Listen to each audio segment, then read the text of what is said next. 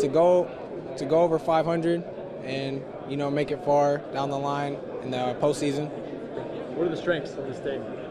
We're fast, scrappy, and almost everyone can shoot the ball well. Obviously, last year Luers went far, but you lost a lot of pieces. How do you kind of build up to get back to that point? Just putting in work in practice and just working hard. How's the off season going, knowing that there are a lot of pieces that weren't there, that are no longer there? I don't really know. We're just gonna keep working and get better every day. What kind of mentality do you take when you take the floor? Just calm. Just play cool. Are you this cool and calm on the floor, or are you fiery? It depends, the game, the situation, really. But I try to stay calm. All right. The SAC is always tough. How good is it to play against that competition, and how much do you kind of relish it? I think it's fun. To get to play against those players, it's fun. Does it help you guys in the long run? Yeah, it'll help us because, the teams we play in the SAC they're a lot better than the teams we'll play after the season.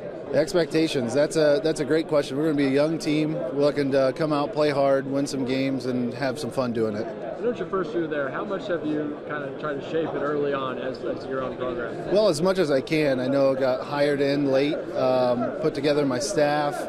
We've got guys coming out. We've been doing early morning workouts and conditioning. They're picking up on the culture that I want to build, and it's not changing a whole lot, but laying the foundation a little bit. We've got a lot of young guys, so a lot of these guys they weren't a part of a varsity team last year, that intensity, so it's kind of a learning curve in that regards, but we're going to have a good competitive basketball team. Maybe tough to answer, but what are the strengths of the Knights this year? Definitely. Strengths are that we're young. You might think that that's going to be a negative, but these guys don't have anything to lose. They're coming out to play for the first time.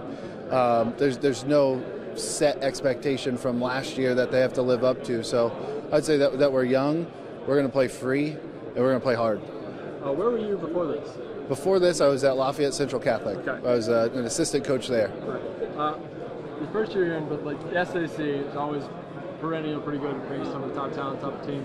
How much are you looking forward to being a part of that conference and knowing all the... No, yes. Yeah, I'm definitely excited to be a coach in the SAC, be a part of Bishop Luers. One of the best conferences in the state as far as basketball and football go, regardless. It's going to be competitive. It's going to be a test for us night in and night out with every team. It's going to prepare us for our sectional, hands down. Translates well from what I was used to as coaching at Lafayette Central Catholic, a 1A school, playing in a 3A conference. So I'm used to playing up, but this is just the next step of playing up. So